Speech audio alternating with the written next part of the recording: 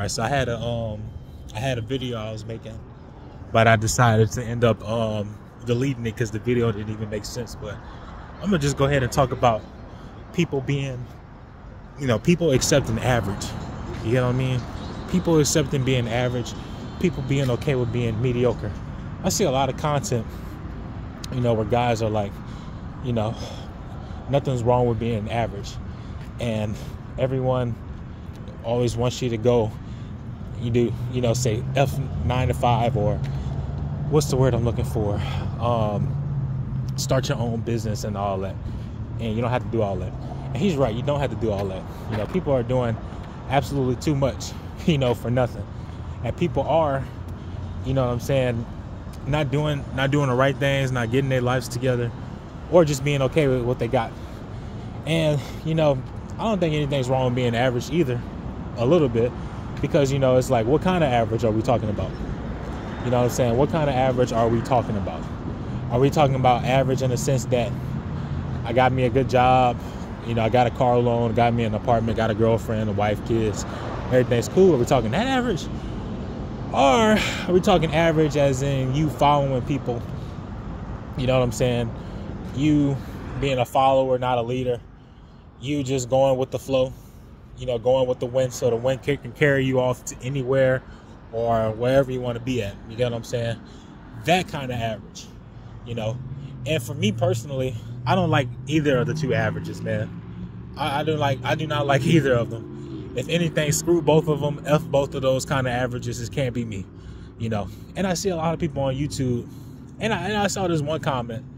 I was like, screw being average, man. Napoleon Bonaparte, who's just had the movie come out, he was poor. He was poor. His dad had a job that was not certain as a lawyer, I think. He was poor. He was born into nobility. He was from Italy. He's Italian.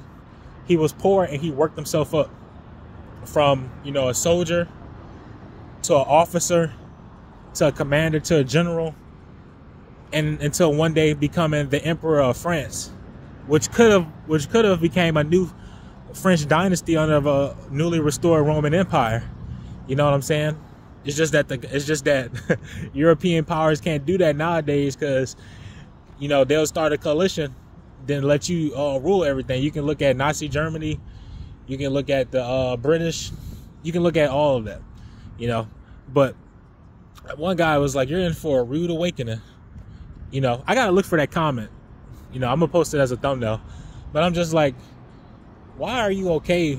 And why are you telling me that I'm in for a rude awakening? You're in for a rude awakening if you're gonna accept the kind of life you have.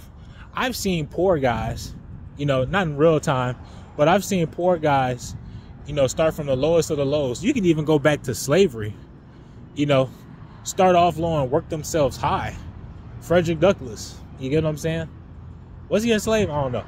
But you get what I'm saying. And I just can't fathom or handle the fact that people are so okay with being losers. I just can't fathom it.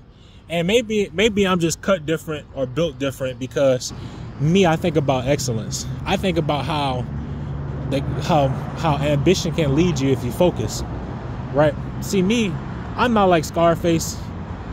Well, only way I'm similar to Scarface is this: grew up dirt poor. You know what I'm saying? Worked lousy jobs. Highs of the highs and lows of the lows. My difference is, I ain't about to go out here killing and murdering. I'm not about to get hooked on cocaine and selling drugs. I'm not about to be, and I'm not going to be dealing with all that. But I want it all. You get what I'm saying? I want a fantastic life, a rich life, driving fast cars, driving huge trucks, living in mansions, being on vacation. Going to a restaurant, going to a Salt Bay restaurant, and treating a stupidly expensive meal like I'm paying McDonald's prices with all the money I got. That's the kind of life I want to live, And if you don't want to be like that, cool, fine. You can. It's all right. You can do your thing. You can pay the mortgage on your house. You can pay the $800 or $900 a rent a month. You can pay your car note and all that good stuff. You can walk. You can ride a bike. You can do all that. But me, I wish to attain the highest feats, the greatest feats. You know, this upcoming year, I'm possibly going to be moving to South Dakota. Tomorrow I got orientation for this job that I'm about to start working at. It's seasonal, but they'll more than likely hire me on full time, because when I get in there, I'm not playing. When I get in there, I am not playing any games at all. I'm not. When I get in there, I'm going balls to the walls. I'm going all the way in. I'm putting everything into that job. 5 a.m. or 9 a.m., I don't know. I don't care. But when I get there, I'm pulling all my hard work into that job. And then I'm getting a second job for the afternoon or night. You know, this job right here is going to be 30 to 35 hours probably, or just a part-time of 30 hours. And then I got this dude about to walk towards me and start talking. And honestly, I don't feel like talking to this guy. I got a message to say. But anyways, you know what I'm saying? These guys are going to be, what was I just saying? Damn. Yeah, these guys are going to have me work like 27 to 30, probably 30 hours, I think. And they're probably going to ask me to stay longer because of all the damn hard work I'm going to be putting in. You know, making $15 an hour. You know, there's Whole Foods that's hiring too. You know, I'm about to do what Kevin Samuel said and work 60 to 70 hours a week. You know what I mean? I got to get this money, bro. I cannot be playing games or wasting time. I'm 23 years old. You know, and while, yes, I will be adventurous, I still cannot be playing around, man. Most guys just flow with the wind. Like I said, you just flow with the wind. The wind is probably going to more than likely put you on a collision course with something bad. It's not going to be good at all. So you floating with the wind is not ideal at all. It's just not. It's not a good plan. It's not at all. So that being said, I'm going to be working this job part-time. I'm more than likely going to start working next week. I had to call in because the lady who called me wasn't at work. So, you know, I'm going to be working these hours, these 30 hours. And then I'm going to try to look for a job where I can get paid, where I can work full-time in the afternoon, like 7 to 8 hours, or another part-time job. So instead of the normal 40-hour week, I'll be working 60 to 80 hours. Because I'm trying to get it, man. I'm trying to get my CDL so I can take my life to the next step. And so I can take my family, so I can make sure my family is taken care of too. I don't got any sons or daughters or anything like that, but I got brothers and sisters who are children, you know. I got 5 siblings, you know what I mean? 8, 11, 12, and 13. 2 of them are 11. And I got a mom too.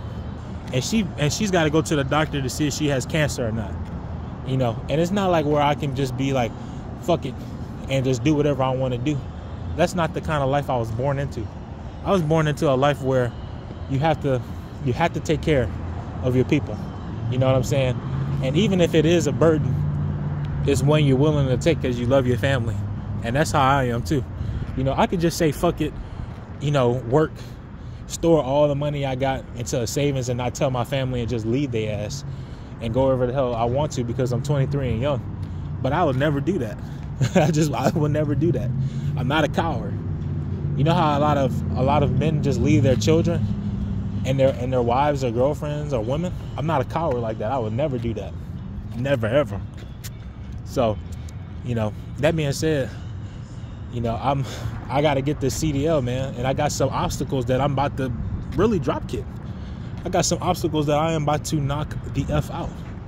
You know, I got a $600 court ticket I got to get out of the way that's pretty much stopping my driver's license.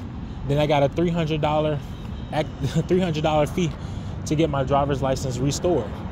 And why the hell would I be working one job and goofing off for the full day when I know that life is about to get sweeter? You know what I'm saying? Why would I sacrifice nothing to try to get everything? You get what I'm saying? I want it all. So if I want it all, I got to do it all. You know what I mean? I can go to college and get me a degree. I can do that, but that's not a want of mine or anything like that. It's not something I want to do.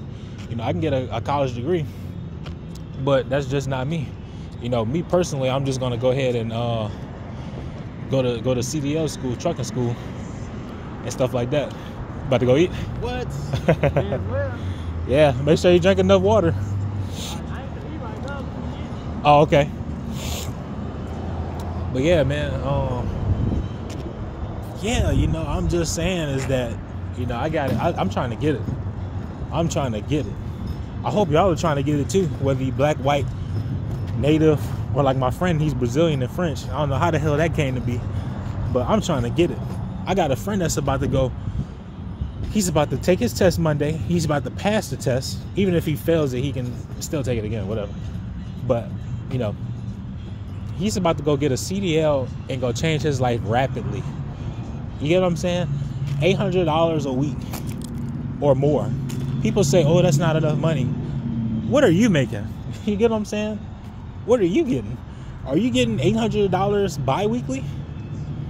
You know what I'm saying? You putting all that work in only to get that? And I'm not shitting on it because that used to be like that too.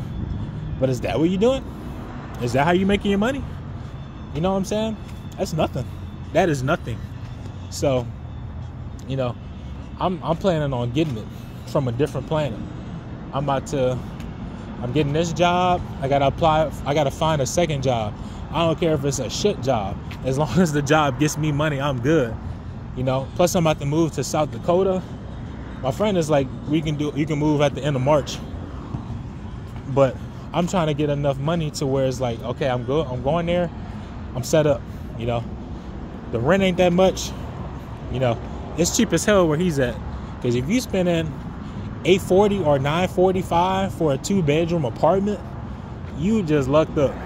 So I'm about to take the smaller room that he's gotten, and I'm about to make it shake, man. I gotta make sure I have some money before I go out there. I would like to have $2,000 saved up before I head out there. $2K. So when I get there and get a job out there, you know, I would like to have my CDL before I move out there. So right now, November, I got like the 4 months: December, January, February, March, April. Well, 4 to 5 months.